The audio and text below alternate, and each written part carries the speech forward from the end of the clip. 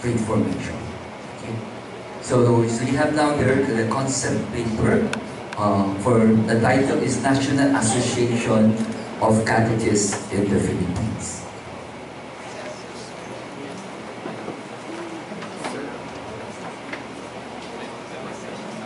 So the rationale of the movement is that we are in the period or in the era of youth evangelization. I remember, I think 3 years ago I was here also presenting the youth evangelization right from the synod, and we are still moving in that towards that direction.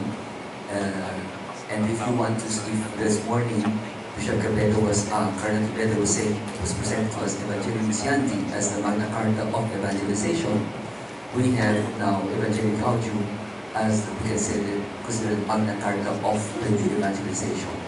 And King Paul VI is, you can say, the Pope of the evangelization, the church revival after Vatican II. We have Pope Francis as the Pope of the youth evangelization. And if you trace the different projects or main concerns of Pope Francis, actually they really come from the mind and spirit of the Synod on the evangelization.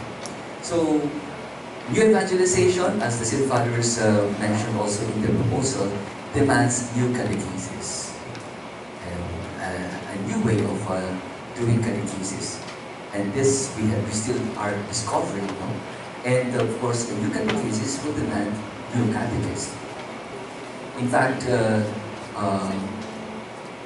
we have really to do some kind of soul searching in terms of forming our catechists today. Because as a new evangelization brings out there is this the whole change of reality around us. So even catechesis should be open to these changes.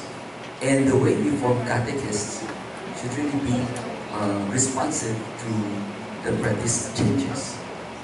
So I believe that this is one of the issues that we really have to study as we move along this new evangelization. And for me, to summarize everything about evangelization is simply thinking and getting out of the box. Because if we continue the way we are catechizing, that was the way we were catechized. But our generation is so different from this present generation. So we're going to still use the same way of the way we were catechized with this new generation. We will not find, probably one day we will not find any more boys and girls to be catechized. We'll be somewhere else. Maybe more and more in their own smartphone by themselves. So if we talk of the evangelization, we have to be ready to get out of the box. And one of the main means by which we can help our catechists get out of the box is probably through this movement or organizing the movement for them. Okay. So this is to help the catechists to think and get out of the box and to be forced to go towards the evangelization. So for the task of this movement, if we have this movement, what would this movement do? So if you follow the handout, the italics, those in italics are somehow the principles or based on the general directory and other church documents. And then those the italics and bold is the specific task that this movement assumes to do once it's organized. So the first is nurturing catechist spirituality. One of the highlights of the synod evangelization is to bring to our attention the whole work of evangelization is essentially a spiritual work. Though we are doing concrete activities, but then it is founded on the work of the Spirit. Hence, the spirituality is an element that has to be given attention, aside the skills and knowledge. And I believe that a movement like this could help us form or develop at a national level, in a way, a spirituality common to our catechists. Okay, so here as a principle of the Holy Spirit, the principal agent of the evangelization, the primary teacher of every catechist, as Jesus himself promised to the disciples. So the catechists need to deepen their relationship with the Spirit. Therefore, the movement has a task to provide catechists personal and humanitarian avenues for enrichment of their spiritual life. This could link to the last part of Cardinal Tibero's talk this morning. Okay?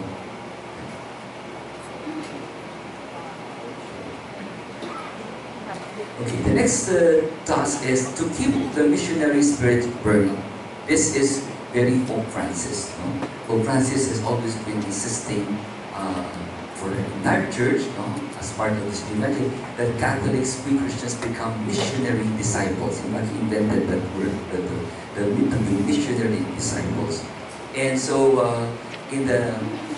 this being missionary is intrinsic to the call of being catechist. Therefore, this movement has the task of keeping alive and strengthening the missionary spirit of the catechist members, even to organize programs of issue agendas and new evangelization. So that's why I'm saying this is thinking out of the box for our catechists. And so we're not only looking at catechists for our dioceses, for our local churches, we're looking forward to having our catechists being really missionaries for agendas.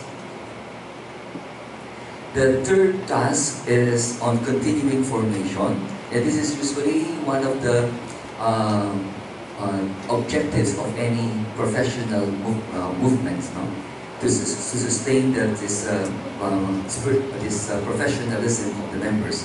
So rooted in the Word of God, theology and pedagogy are two disciplines that form the catechist to conduct holistic catechesis. They are instruments for effective catechetical ministry, and the catechists need to be constantly renewed with contemporary theology and pedagogy. Ito yung one of the things that I think catechists should really venture into, to get into the ministry of theology. I would not only say the science of theology, but the ministry of theology. That as the catechists prepare their lesson plan, they themselves feel that they do certain theology, so that what they offer is not something simply superficial, but something deep. And they become instruments really of for our catechists to really grow deep and attain a certain level of maturity in terms of faith. Kasi nga, kanina napansin yung situation natin ng religiosity, di ba? Very superficial pa tayo. That's why nagkakaroon pa tayo ng spirit level, something like that. Hopefully, this movement can respond to that need.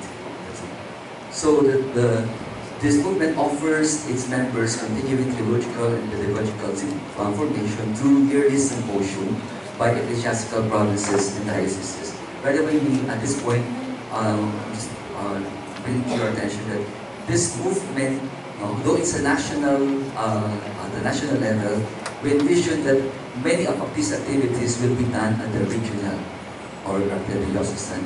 Kumbaga, we are decentralizing as well. Though we are organizing a movement at the national level, the way this movement will grow will be really more on this decentralized way. So in collaboration with the benevolent Catholic institution, the movement rolls out a formation program for volunteer catechists for proficiency certification in catechesis.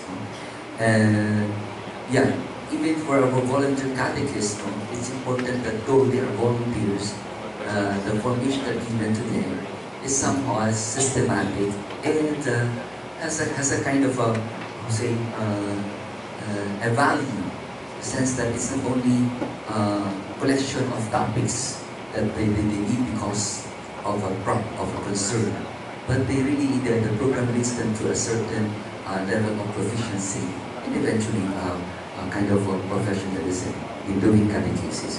This could be part of the objectives of this movement. Then, of course, doing research and communication as regarding the life of the church, the ministry. So this comes from the paragraph 279 of the General Directory, no? Where the directory encourages research work in terms of the state of catechesis, religious situation, etc. Which we need to do if we want our catechetical ministry to be effective during in these times. Okay? And so the movement would assist the Episcopal Commission for Catechetical Education and the dioceses in accomplishing this responsibility through research work, writing catechetical materials, and publication. You know, the very sad thing that happened in our the Church of the Philippines, kaisa-isang catechetical publication that could be considered scholarly, nawala pa sa balat ng lupa. Bill Chetty. That was established, that was began by the late Archbishop Legazpi. He was still in UST when he started that. Natatanda ko pa yan kasi bibliograph pa yan nung nagsimula. And then it developed, and that was considered as the only scholarly publication on catechesis in our country. And wala kasi naging parang magazine na siya. But hopefully, with this movement, this could be revived. Then strengthening the spirit of communion, academic support, network, and linkage. Okay. Again, the General Directory encourages the number of dioceses to come together and then collaborate. In fact, the keyword, one of the keyword or passwords we can say is linkages and networking. So the movement envisions to promote collaborate and collaboration and communion among the catechetical offices, school for catechists, and institutes for higher learning in catechetics and other related sciences. Actually, later on, the program of the leadership for catechetical leadership is already the fruit of this direction. And then, of course, raising consciousness, lobbying, and advocacy. The catechists, by virtue of baptism and their specific vocation, share in the prophetic ministry of Jesus Christ. As prophets today, they raise consciousness and perception, alternative to a culture prevailing in society and in the church, and influencing negatively the work of evangelization. I guess we need this very much, especially today, in our times. A movement that could lobby for the truths of faith, for ethical principles, etc. So this association has a task of organizing the members to stand up for the Word of God as interpreted by the Church whenever it's necessary for a secular society to understand rightly and appreciate better the gospel message. So to lobby on behalf of our Christian faith.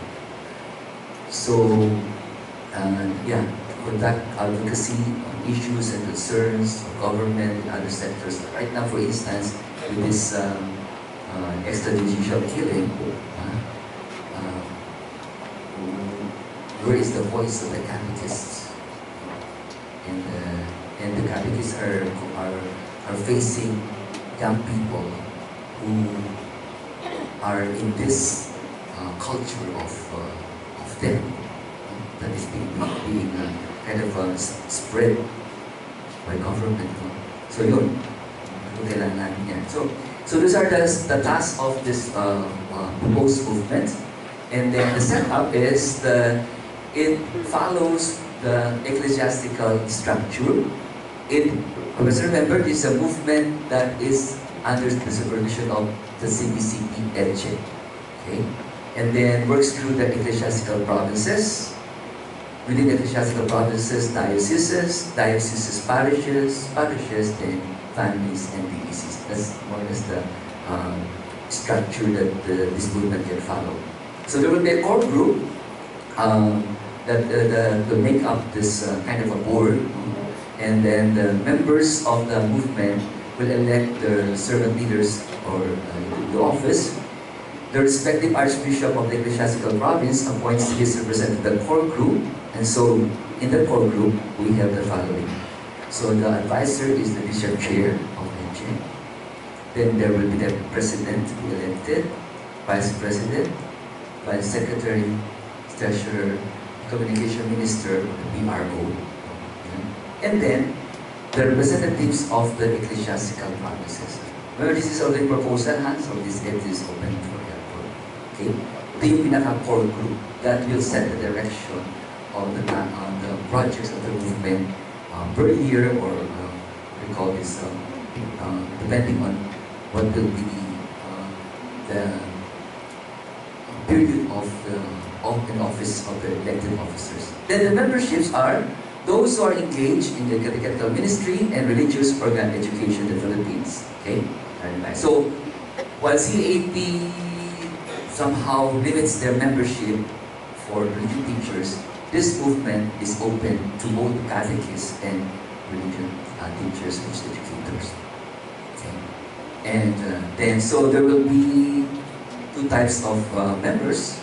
Full members are those who are actively engaged in the ministry. Then there are the associate members, those who are engaged in aligned activities like campus ministry, youth ministry, social apostolate, and other pastoral work in the local church. Okay. And then there's a question. How about the retired catechists or youth teachers who are no longer actively engaged in their ministry, but can still pray for the ministry? So in other words, how about the retired ones? Are we going to still, is this movement open to them? It's up to us not to decide, okay? Yeah.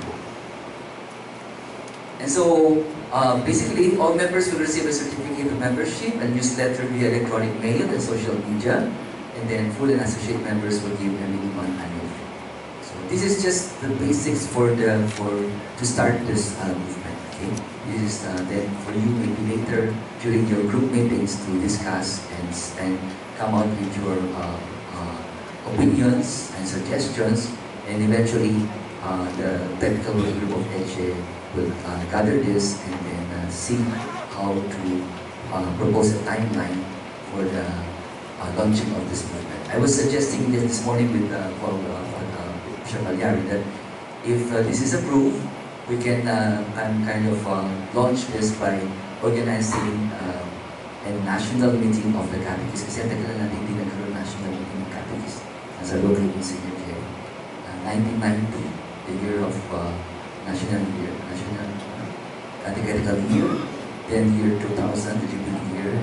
So maybe 16 years later, wala pa tayo. So maybe this could be the time when we gather as many catechists possible and launch this together with other, we could say, concerns that could be discussed at the national level, such as, for example, the use of the UCAT, the TUCAT, so the two instruments for the new evangelization, especially for our young people. And again, I believe that catechists should be able to use this effectively, these two instruments. So that could be done. Or it could be done in a way by region, and then the national meeting could be already, could be representative from the different regions. So it will depend on how the Spirit will grow and lead us for this movement. Okay. So I guess if there are no questions, thank you for listening, because there are still other projects coming up. Thank you. Thank you, Father Rene.